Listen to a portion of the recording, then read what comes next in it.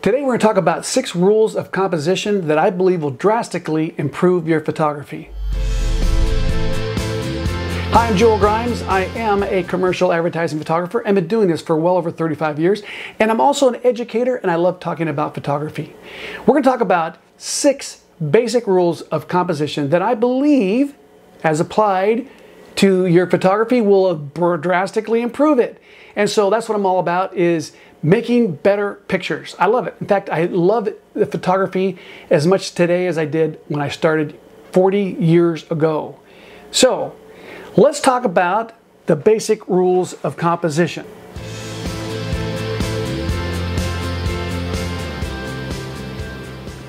Now, my job is to make things simple. I like to break things down, and so I don't know if you've ever felt a little bit overwhelmed when you start looking at things like the rules of lighting, the rules of composition, or whatever has sort of been established, a set of guidelines. And so I think it's important to learn those guidelines, and then once you know them, you can always go and break them. So the old adage is, rules are made to be broken. And I'm going to talk about that a little bit more. So if you feel a little bit overwhelmed when you start seeing all these, we have these sort of these patterns of if you look up rules of composition and you say, oh my gosh, there's too many, I can't remember. Well, we're going to break it down to 6 I think are the most powerful ones. And if you get these, you can pretty much apply them to your photography.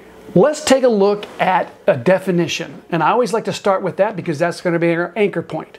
So I believe the rules of composition are based on directing your viewer's attention to a specific point of interest. Now, once we understand that, then you'll understand what I'm going to get at. So we're going to talk about how you can take and force your viewer's attention toward a specific point. And that's what the rule of the compositions allow you to do. So here we have a picture that I took years ago of an Olympic diver. And you can see here, I'm just going through a quick little, just showing you grid patterns of some of the things that we're going to talk about. Now, when it comes to let's say, setting your subject into a background, or if you're doing even a landscape, whatever it is subjective, meaning that you as an artist are the one that determines where that point of interest should be. Now, you may show that to someone and say, I don't get it, my eye's going over here. That could be true. Then you have to look at that and say, did I do something wrong? How can I draw my viewer's eye to a specific point of interest? Once you understand that, these rules actually make a lot of sense.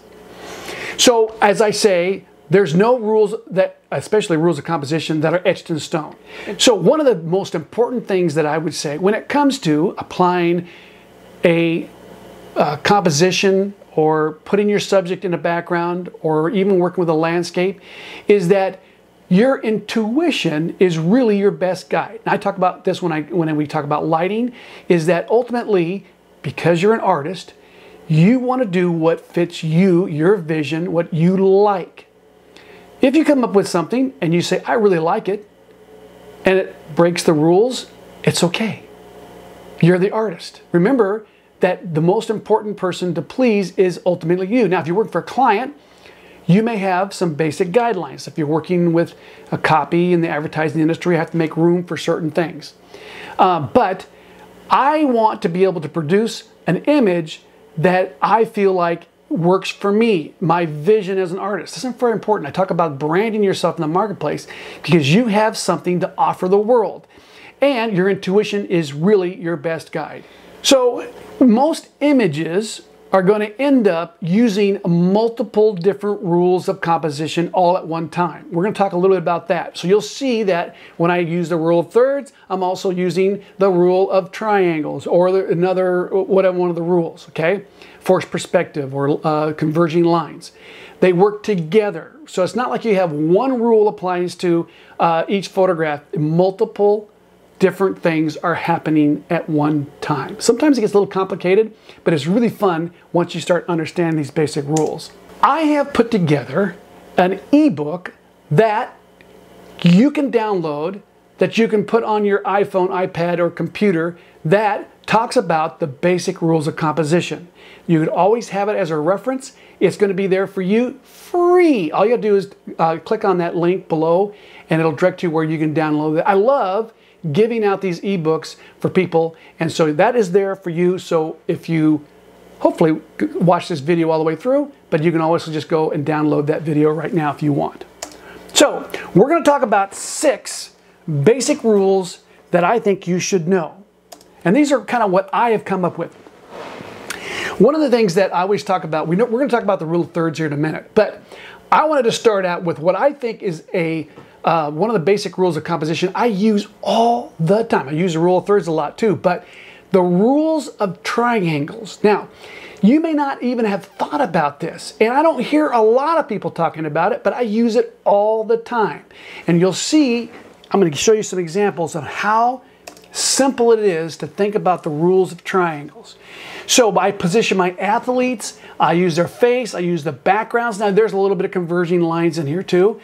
This is a dead on center portrait, but really look at all these triangles that are happening here with my photograph. This is intentional. This is thought out. I'm thinking about that when I have the athlete put his hands. In fact, even the football, in a way, creates a triangle pointing up toward his face. So what is the point of interest? Well, I'm a photographer that does portraits. It's the face. So here's a triangle. It's not a perfect triangle. Remember, when you look at this, it's the shape of 2 points of interest going to 1 point of interest. That's how a triangle is worked. So it's the 2 point of interest that anchors your one side of the triangle, and then the 1 point is what it forces it to do. You'll see here there is another one here. So I have a rapper, a musician. A rule of thirds applies there, but look at how he's the anchor, 2 points of anchor interest going into the car, pushing it away. So we'll still see another one here. So we've got, again, I'm using the rules of thirds all the time, but there you go. There, look at the triangle coming across the car. Look at the triangles that are happening here. You'll find triangles in everything once you start looking. It's actually kind of fun. Maybe go back to your images and you can see some, or look at other images, but triangles are always happening. So here's the body shape going into the face, and then the face is also a triangle, the eyes down to the mouth. So triangles, triangles, triangles happening everywhere. I'm always thinking about triangles. So we'll take a look here. The sky and the stadium is a triangle. She's shaped like a triangle with her 2 points of interest to her face. Here's the stands over here are pointing toward her. We've got triangles also to the left. I didn't put those in there. Even the birds are creating a triangle pointing toward her. I didn't put that in there in the red. But anyways, triangles make you force your viewers into a certain direction. So here's an athlete jumping. Got him set up in the rule of thirds, but look at, he's shaped like a triangle. I mean, he fits within a triangle. That is not an accident, folks. Now, when he's jumping, I didn't say jump into a triangle, but I'm watching him jump. I'm asking him to do certain things, and then I'm looking at my monitor and I go, yes, I have a triangle. His body is shaped like a triangle. I'm using a wide angle lens, stretching the perspective there. And so that's what I love doing. And here we have Karan Clemens, gold medalist. Here's the triangle there, triangle on his face. We got triangles coming from the stands in the background. In the sky, actually, I could have raised that anchor point up a little bit more. But anyways, triangles everywhere. Once you start thinking of triangles, you will see them in your photographs. Remember this. You are pushing your viewer, their interest towards something that you want them to. So that's not that difficult. You'll see it in everything. So let's talk about number 2, rule of thirds. Now, you've probably heard this. Obviously, that's probably the most basic a rule that we hear all the time. I've overused this rule of thirds over the years. Because I think that's the first rule that you're taught when you're in photography. So here we have the rule of thirds. You can see that my coordinate over here, the top coordinate goes to his eye, and then we have the street scene coming down. You'll see a triangle in there. I think I added that triangle. Oh, I guess I didn't. Oh, there it is. Look at the triangle going toward him. All sorts of things happening here. We have a converging lines happening too. There's a triangle in the sky. So I love this. Again, once you start seeing this, you'll definitely start applying it to your photograph. So here we have the rule of thirds, and then we have a triangle on the floor, the forced perspective, back to that little, whatever that is, gazebo back there. And so then she's got an S curve on her body. I'm no genius, folks, at this, but over the years, I've been practicing this. Here's an ad campaign I did. Rule of thirds, there we have him positioned up there. The ball is over here, and actually you can see a triangle there too.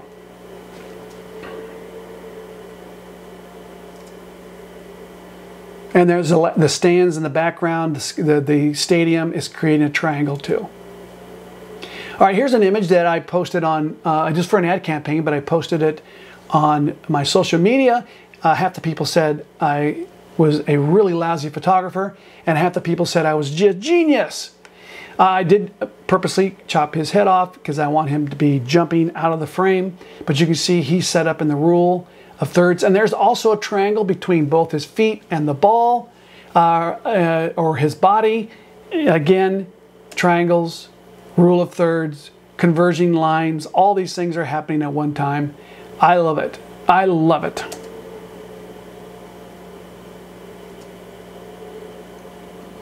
All right, rule number 3. Symmetry, or I often call it balancing form. So let's talk about that. So here we have a SWAT guy, and he's dead center in the frame. I love centering my subjects. Then I love to counter the center subject with balancing form, balancing things. So here he is, dead center. He's the main subject. I love dead center. It's something that I've always liked. Now, I was taught in photography school, don't dead center your subject. Well, again, rules are to be broken. But you can see that I often balance my dead center subject with opposing elements. And here we have these two guys. We could do it with, I could have done it with two guys, dead center, and then, or maybe put him to the left and then do the triangle to the left or right, either side. But dead center, you want to balance.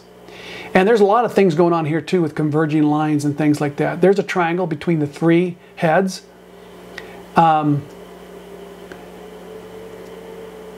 Converging lines, we'll talk about that in a minute. So keep in mind, lots of things going on at one time. Dead center, subject. So here's her with the larger subject on the bottom, and then atop there's her head. It's sort of balancing on top of each other. And then look at the triangles. My goodness, they're everywhere. This takes years of practice, folks, but it's something you should be thinking about. So here we have a subject dead center, all right? And we have opposing elements. Her arms, her coat, her hair is all balancing out to make a, what I call a very beautiful, symmetrical shape. Now there's the triangle there too, a little bit, forcing you up to her head. Now here's a portrait that I did, and when I sat him down originally, I probably would have started out maybe with the rule of thirds, but when he sat down, we were arranging this up, all of a sudden I saw all these elements that were balancing him, so I put him dead center. There he is. So look at the elements that are balancing, all these old engines here. You got a big toolbox over here or something on the bottom. You got things balancing. Everything's balanced. And so then he sits nicely in that. And it's sort of like a circle around him too that's happening. Here we have a picture of a beautiful model. and she's dead center. There's the circles. Also, we have a triangle on her face, and then a triangle set up from the bottom going up, anchoring to a point away from the anchor. Dead center. And then we have what I think are basic elements, you know, the rocks, the lines behind there, sort of balancing out the overall image. I always talk about how dramatic the lighting is that helps make and sell this image. So, oh, there's another triangle. Oh, triangles everywhere. You're going to start dreaming of triangles here soon. Karan Clemens, the gold medalist again. Here we go. So let's take a look. He's dead center. And this is also, I talk about a optical perspective that happens, a force perspective that happens with a wide angle lens. So his head is bigger than in perspective than his feet because the lens does that. I like that. I know some people don't. But here we have him with these this Sepovia Dam outside of LA. There's my triangle. All these things happening at one time. All right, let's talk about number 4, leading lines or force perspective. Of course, you have probably taught this too. And here we have rapper Mustafa, actor. He's an actor also. But look at all those lines forcing you to him. This is, I use all the time. This is sort of my trademark when it comes to athletes, is finding a situation where I can have leading lines, forcing them into the viewer to force their eye attention to them. Oh, another triangle. Number 5, foreground dominance or stretch perspective. We talked a little bit about stretch perspective here. So I love this bold, in-your-face style of portraits. Love it. And so I use it over and over again.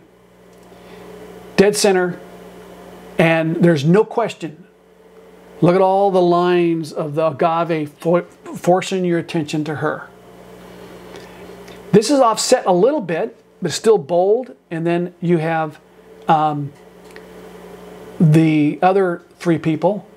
And of course, we have part of the casino over there balancing out the perspective there. And then, of course, there's the triangle with the faces and everything, the bodies and the faces. A lot of CEOs or people that I want to look very like powerful, I use a wide angle lens and I have them cross their arms. I put them dead center and it works very well. Here's Mustafa again. And his coat is also a triangle, but look at all the force perspectives, things that are happening there. He's dead center. All right, so let's go to number 6, eliminating clutter. So this is something that I want to talk about because if you look at my pictures, you'll notice, and this is not in every case, but I try to minimize the clutter in my photographs.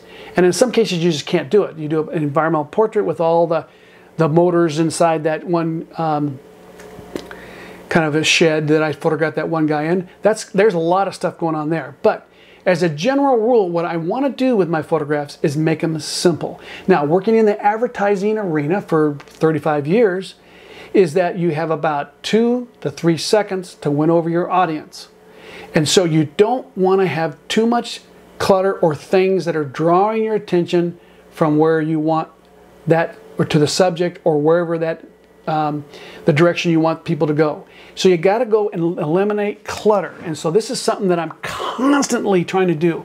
And again, I'm no genius at this, but I work at it very hard. So here we have a cowboy horse. When I scouted this location, I knew the sun was going to be setting, coming from the right. So I'm facing north. North, it depends on what time of year, but north basically. Sun is setting. And then I set the cowboy in the field. I know exactly where I want to put them, and I'm looking for as little as clutter as possible. And that helps my viewers go straight to the subject. Here's a studio shot with a background, but again, very simple, very clean, and as little clutter as possible. So here's this Harley series I did. I'm strobing the bike. I talk all about that in the Joel Grimes Academy, but again, drawing you in to a subject, but not clutter. Now we got bricks and all that stuff here, but nothing's really drawing you away from that bike. Again, white backgrounds make for beautiful, clean. And I do a lot on white, by the way. I love models or even athletes. I have them jumping in the air with the sun, simulating sun and all that stuff. So here we have a tunnel, very simple. It's not complicated. It's making you draw straight to the subject. We're using converging lines and all these things here, but simple, clean, minimizing clutter. That's how you go and win over your audience. So, learning great composition takes a lot of practice. That's the number one thing that I would hope to get you guys. I've been doing this for so long that a lot of these things just happen. Later I look and I go, oh, wow, I didn't realize, but I used a triangle here, I used a converging line here, whatever. I'm not just every time I go, I'm pulling out my 6 rules or 10 rules of composition. It's happening inside my head because I've been doing it so long. So the first thing I want to encourage you is the more you do this, the better you get at it. Now I see a lot of photographs that come through, and I see a lot of really bad mistakes. And so I think it's something that you should be aware of, and sort of like maybe refresh yourselves. And that ebook that I have for you guys to download for free is a good idea to keep that and then maybe refer to it. I sit on an airplane a lot, or I'll sit in somewhere I'm just got some time to think. It would probably be a good idea just for you to go and maybe flip through and remind yourself of what different things out there as you're building your images that you can go and remind yourself to remember. All right, stick with your intuition. Don't be swayed by the critics. I got a lot of criticism early on when I, about maybe 12, 13 years ago, when I started doing a lot of really in-your-face bold portraits, dead center. You would believe how many people would email me or whatever and just try to shred me saying, you can't center your subjects. Well, I stuck with my guns. And I've been doing it, I still love doing it. And so if you come up with something that you say, I really like this, and someone says, you're not using the rule of thirds or whatever, don't worry about it. I've sat through critiques, or I've critiqued and sat through critiques, and there's a lot of people think they know everything, and they're going to try to tell you you did something wrong. If it's good criticism, it'll sink in and you'll apply it in the future. But if you really love something, like I said, don't be afraid to stick with your guns. So I hope you enjoyed this little tutorial on what I call some basic rules of composition. I hope it encourages you.